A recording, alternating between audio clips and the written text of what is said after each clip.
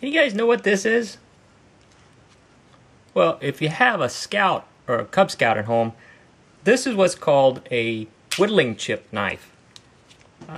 If you know anything about Cub Scouts, when they reach the age of what they call the rank of bear, they can apply or learn how to safely handle a pocket knife. And what this is, it's a training aid to help your Scouts earn their Whittling chip. Here it is. Here's what it is. It's a wooden knife made out of a paint stick, and it's a good training aid to help your Scouts learn how to safely handle a knife without cutting themselves. So stick around and I'll show you how to make one. Alright, what you're going to need are at least 2 paint sticks. Now I've got the 12-inch paint sticks from my local hardware store, and they usually give them to you free. If you tell them you're with Cub Scouts or something, they might donate them, donate a whole bunch to you. Now you need at least 2, or you need 1.5 to make 1 knife. So if you have 3 sticks, you can make 2 knives. So first thing you need is a pattern. And what I did was, through trial and error, basically I looked at a regular knife. You see, if I got my regular knife here, I got my handy dandy Swiss Army knife, and I looked at the way they're designed. And if you pull out the blade here, you can see there's a little locking tab there in the back. So I basically just modeled it after a pocket knife. Any old pocket knife really will do. But so basically that spring tab is this piece here, and then of course your blade, and then you have the outer covers. What I did was I got the center point of the paint stick, and I just marked the center point there, and I roughly, at first, I roughly just drew a kind of a rounded shape. You see that there. But after I made a few, I came up with just a pattern, rounded shape. So once you've made the first one, you can make a pattern. So just trace your pattern onto the paint stick. And then the knife blade part, what it is, it's the other half. It's the other half of the paint stick, and what it is, it's just the knife blade. Let me show you how it's set up there. It's just the knife blade and the lock portion all together into one. So that's how that looks, and I'll trace it out to you for you, show you how it looks on the paint stick. What I do is I trace the lock back portion first. Now I'm going to explain this to you right now, but I'll explain a little bit later the details into it. You're going to make the lock back portion a little longer than it needs to be, because you're going to have to adjust it a little bit. And then put your blade on there and trace the blade portion.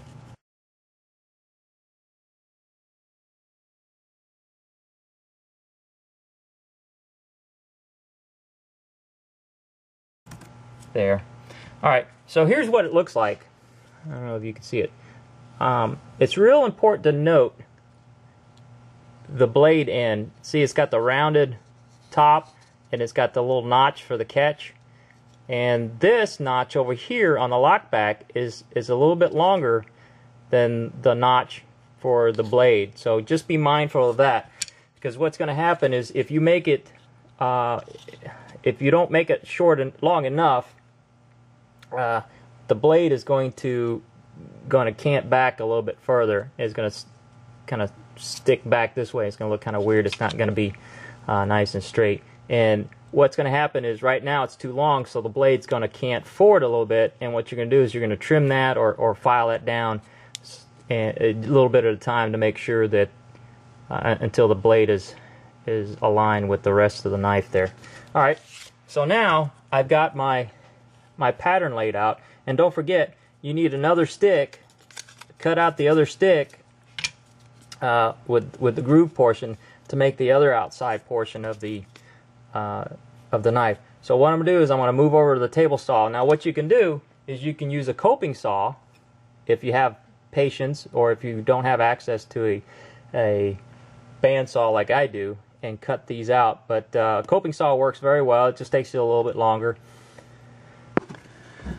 Alright, what I'm going to do first is I'm going to cut this part off first. That's the handle part, or the outside cover part first.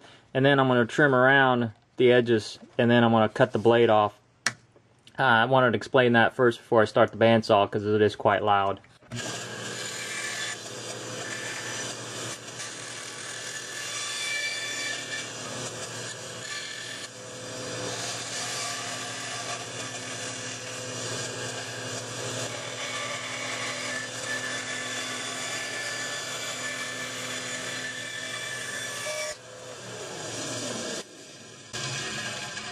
Right, so there they are. Two of the parts for the knife.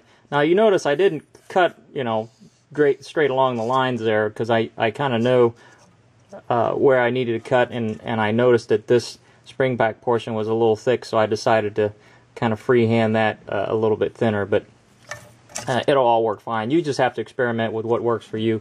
If you feel more comfortable with it being a little thicker, that's fine. That's just the way I did it. One thing I did forget to mention is the finger groove for the other side. So what I did was I laid out another line, I don't know if you can see that there, for the other outside cover. I'm going to cut that off, and then I'm going to line these two up and just freehand a nice deep finger groove to grab the blade when the knife is assembled. So here I go for that.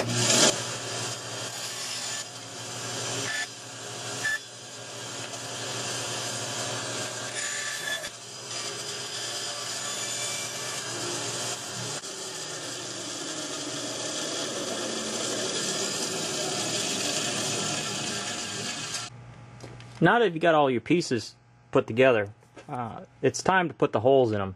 So what I do is I'll actually stack them up kind of inside out. So I'll stack the two outer pieces together, and then what I'm going to do is I'm going to drill the hole for the non-moving side first. Alright, so there. Now what I'm using is a backing board, so when I drill I don't blow out the bottom side, the bottom piece, and make the wood split. So here I go.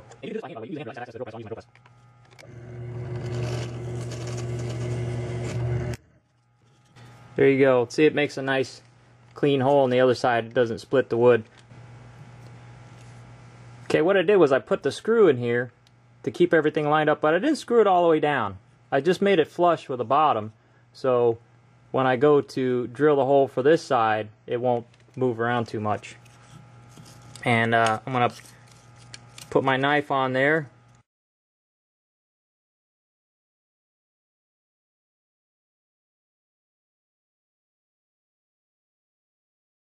There you go.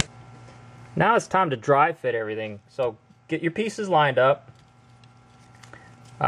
You can knock off these burrs here with a large drill bit. What I've got is I think this is like a 1/2-inch drill bit, but just kind of spin them around the circles, the holes there, just clean them up a little bit. You don't have to go to town or anything, because the screws will take care of most of the work. But get everything lined up, put your pieces together, and right at this point I'm still not using the nuts yet. I'm just dry fitting these to make sure everything lines up, and to get the spacing. Remember I told you about the lockback tang there, just to get that spaced correctly.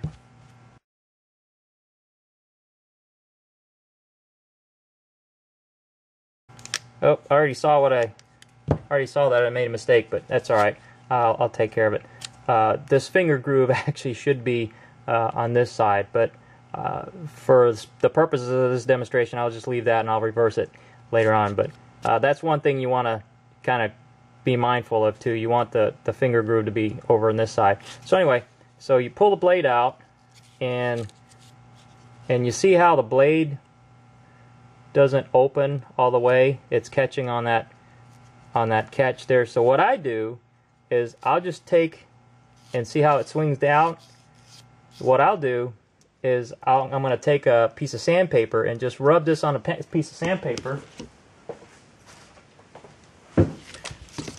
Rub this on a piece of sandpaper like this. Make sure you hold it right at the very tip or else you're going to break this piece. So you want to go very carefully because it doesn't take much to go from not enough to too much.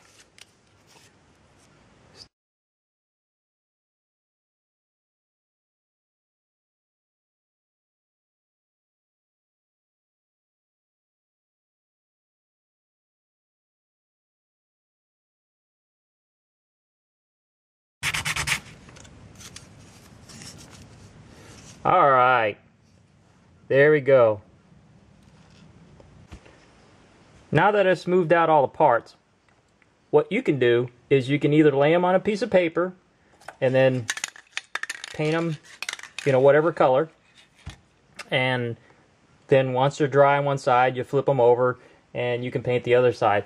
But I don't have that kind of patience, so what I did was I just took some old wire and I strung them through so that way I can paint both sides at the same time. And what I'm going to do is, here's the other parts. These are the internal parts. I'm going to paint these silver, and then the external parts I'm going to paint them red. And what I'm going to do is after I paint them, I'm going to hang them on my fan in front of the fan to dry, and I'll show you a picture of that. I'm going to do the painting offline because I got to do it outside. And then after the parts are painted, I'll show you how to assemble the final product.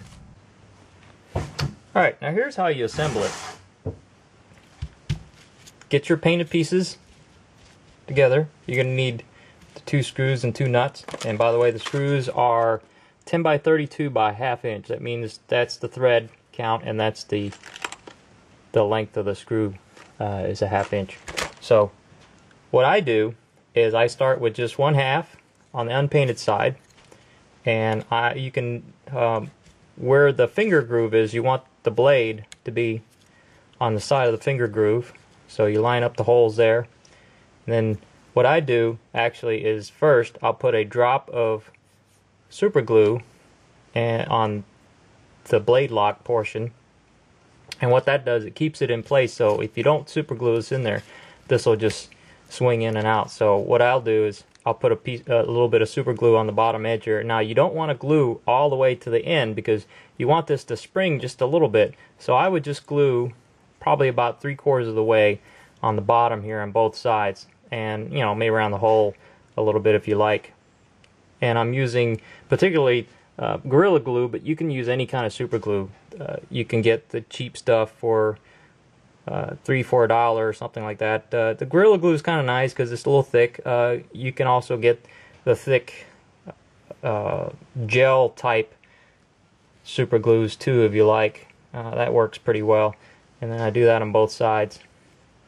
And I'll put a little, gotta watch that little finger groove on the other side. That's just the way the paint stick is made, but just a little bit right there. And it doesn't matter that it's painted because this super glue will penetrate right through it. So now I'll line that up. Now I'll line my knife up, my blade up, and I just, yeah, that's fine. And I'll put the other piece on top, and then I'll just start the screw here.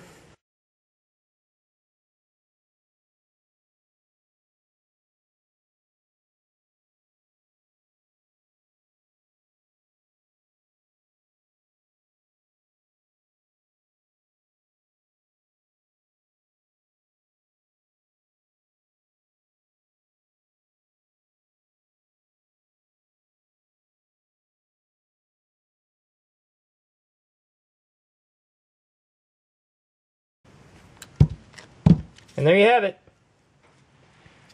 Got your knife. Oops, a little tight.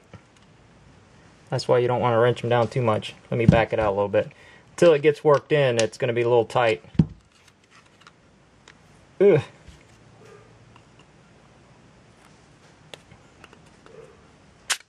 There we go. Yeah, you got to work it in a little bit. This is fresh paint, so it's going to be a little sticky, but there you go. There's your knife. And see this lockback feature there? It keeps the knife from going too far, but it does, you notice it does spring a little bit.